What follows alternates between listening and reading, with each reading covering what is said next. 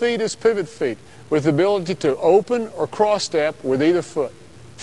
First, the left foot is your pivot foot. Ready? Right hip, open. Left hip, cross. Now the right foot is your pivot foot. Ready? Right hip, cross. Left hip, open. Add the shot fake. Left foot, pivot foot. Shot fake.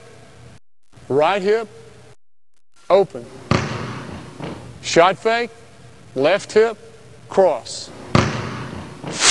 The emphasis in phase 2 is moving these pieces into one smooth motion without eliciting a traveling call from the officials.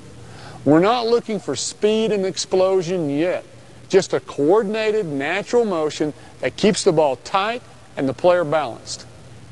Left foot, pivot foot. Open, cross. Right foot, pivot foot. Cross, open. Now, let's add the shot fake and alternate going right and left on my command. I'm looking for a slow shot fake up, then back down to your hip and into your first dribble with one smooth motion. Take your time. Shot fake. Shot fake. It's time to pack some dynamite into your game. The emphasis in phase 3 is speed and explosion. I'm looking for you to circle the ball tight in the letter C and rip the ball into your first dribble. Choose either foot as a pivot foot and alternate going right, then left on my command. Go. Go. Now, let's add the shot fake to it. Remember, slow shot fake, but quick rip. Go. Go. To incorporate all the explosion techniques from this chapter, use a dummy defender and someone to shake hands behind the defender. On either side of the defender are cones to keep your lines of attack tight, to V the defender. The emphasis in phase 4 is to put it all together. Circle tight and use the ball for momentum. Recruit the glutes with the right mechanics, and V the defender with a handshake. You can always replace the dummy defender with a chair, and you can even train by yourself by shaking hands with a second chair. Now that you've learned proper technique, let's see how you can build these habits into your game, step by step, starting from the beginning.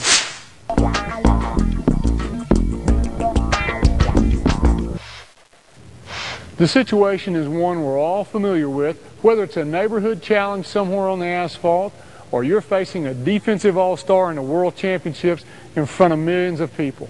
You're on the perimeter, you still have your dribble, the defense has established their position, and you need to score one-on-one.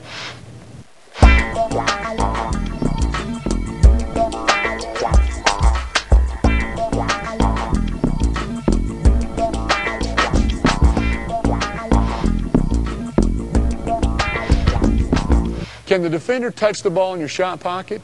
If not, shoot. He knows you're a threat to drive, and he doesn't want to give up penetration. So he's playing off you to give himself time to react and cut off the drive. He's giving you the open shot, so take it. Remember, if he can't touch the ball, then he's not there at all.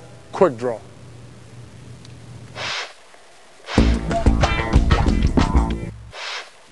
If the defender is too close for you to shoot, then drive. Don't shot fake. There's no need. Just drive. Now, this spacing is a judgment call that comes with experience. But let me give you a clear-cut read. If the defender dares to stick his hand in your shot pocket, then drive. Circle tight under his hand and rip to your hip, straight into your first step by him. But which way? Right or left? A common approach is to read his feet and attack the lead foot. What does that mean? If he leads with his left foot, then attack that foot by driving right. And if he leads with his right foot, then drive left. Why? Because if you drive toward his back foot, then he simply step slides with you. But if you attack the lead foot toward the direction of his heel, then your defender must swing step to recover. But the swing step is slower, giving you more time to get by him. And if you control the space by brushing his hip with your handshake, then it's even more difficult for the defender to swing step and cut you off. But let's take this read to another level, because I want your reaction to be as quick as your read. An even shorter read, without having to look down at his feet, is to read your defender's lead shoulder and attack his back. Picture it this way. There's an arrow sticking perpendicular out of your defender's back. It will point the way for you to drive. With his left foot or left shoulder leading, his back points to the right. With his right foot or right shoulder leading, his back points to the left. So what's the quickest read? Go away from your defender's face and attack the back.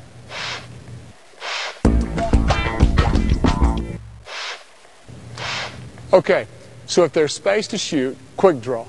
And if his hand is in your shot pocket, drive.